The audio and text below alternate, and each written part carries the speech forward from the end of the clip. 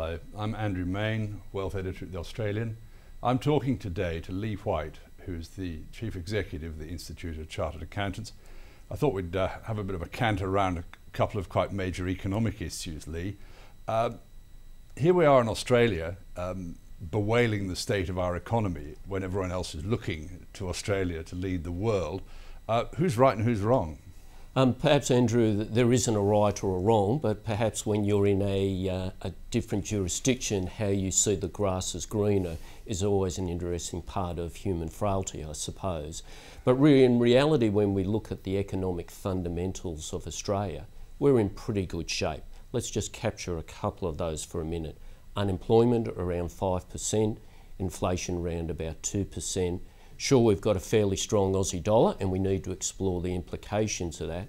But at the moment, the Australian economy, its fundamentals are quite strong. Yeah, do you think that phrase Dutch disease is perhaps relevant to Australia? Remember that in the Netherlands they had all that gas and Sure. They discovered that they were so resource rich, pushing the guilder up so high that they became uneconomic in terms of manufacturing, etc. Isn't that the risk that we're wrestling with?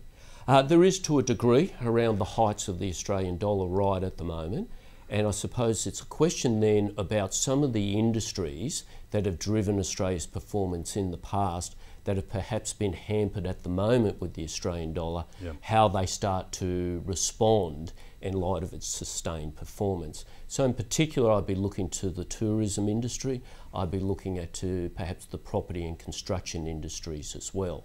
So for example, with tourism, it certainly took a dip, and that's because a lot of the people who used to visit us don't as much now. Particularly US, I think. Particularly US, but my reach then is to have a look at the statistics of the Chinese tourists, because they've grown quite substantially in recent years, and how that industry then starts to respond and deal with the high dollar. Yeah, working on the assumption then, Lee, that the dollar's not suddenly going to drop out of bed in the way it used to do. No, I think we can say certainly that the heights we're seeing at the moment have now been embedded for a period of time, that business needs to work on the presumption that it will be within a particular range around parity with US. Yeah, meaning that's how you've got to do your planning. Yeah. Now, we've had the share market leap up nicely, certainly there's a much higher morale around the big end of town since about July of 2012. Yes. I guess it would be a bit cruel of me to ask you to pick where the markets go, but we're just above,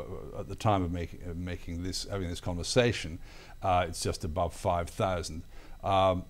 Would you be reasonably positive on the upside?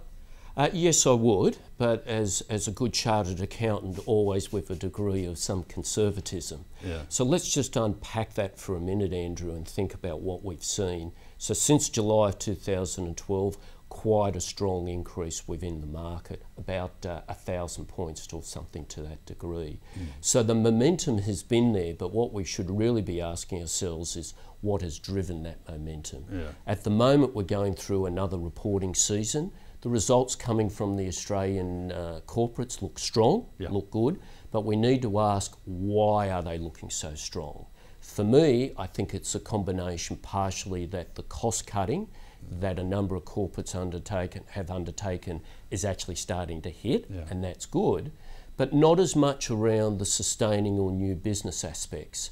And therefore my reach to you and our viewers on this would be around the sense that there will be an increase to the market during 2013, but it would not be to the same degree of that second half of 2012. And you mentioned cutting back by a lot of corporates. They've done pretty well.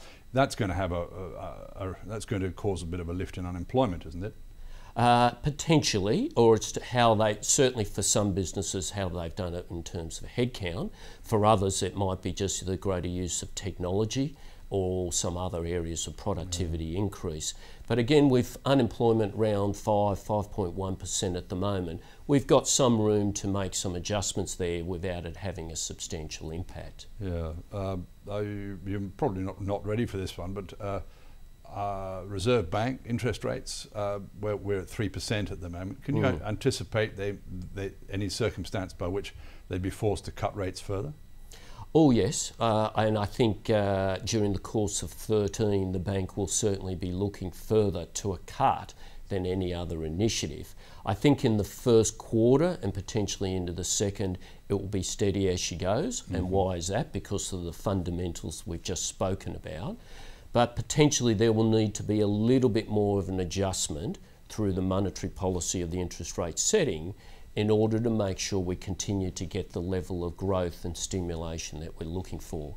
But it will not be anywhere near the 4 cuts that we've already had in recent times to produce what we need. Because I guess the RBA has only got a certain amount of ammunition to throw at the risk of our economy slowing, and if they throw too much too soon, it becomes counterproductive. That's right. And what are we ideally looking for? We're looking for a combination of that economic stability together with some level of growth. Now, what you start looking at then is, Andrew, a combination of the monetary policy, which is what we've just spoken about with the interest rates, and then overlaying what we're seeing in some fiscal policy changes in order to get that stimulation for growth. And the two should go hand in hand. Yeah, I mean, we're currently going through a situation, we probably don't want to bag the federal government too much. They're doing a pretty sound job of bagging each other at the moment, but I take it that it was never a big worry to you that we weren't going to see a $1 billion budget surplus this year.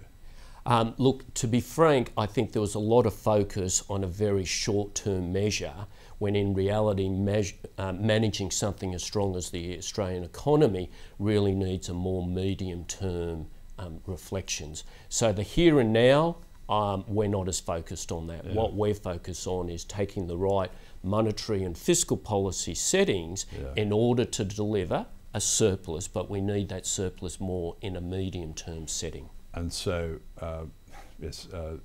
given that we've got an election coming up in September, or there's some speculation it could be brought forward, that's got to be a destabilising influence, isn't it? Very much. And business for some time now has been crying out, and we've been supporting this view, that there has been too much change or potential change in a number of the policy settings that it has inhibited the growth of Australia. And what we're really saying is, at times, governments need to be very careful that they're not responding too quickly, that it undermines the level of confidence in the business community. I mean, just looking at what happened with superannuation in the last few weeks, would it be fair to say that there was a few rumours flying around about superannuation being hit for tax at some point that caused a great deal of anxiety? It sure did. It created a stir, and we need to unpack this a little bit and ask ourselves, superannuation was put in place primarily for the purpose of ensuring that as Australians got older, they could look after their financial needs. Now, that meant that there were certain tax concessions put in place. For a good reason, For a good reason. That logic is sound, and is sound today in 2013. What we do have, but Andrew, is a large sum of money, in excess of $1 trillion, sitting in superannuation, and therefore where large sum of money go, at times governments potentially think about further types of taxation. Our reach to it is, do not compromise the medium and long-term goals of trying to make sure Australians can look after their financial security with short-term tax measures. Meaning leave that pot alone. Leave that pot alone, and again, Andrew, for the right reasons of trying to create a level of confidence around the superannuation industry, because there is too much change occurring in it, and there needs to be some period of stability when you can see what the industry is actually demonstrating its value. Yeah, particularly at such a positive time. Quite so. The growth is so impressive. Lee, thank you very much. Thank you.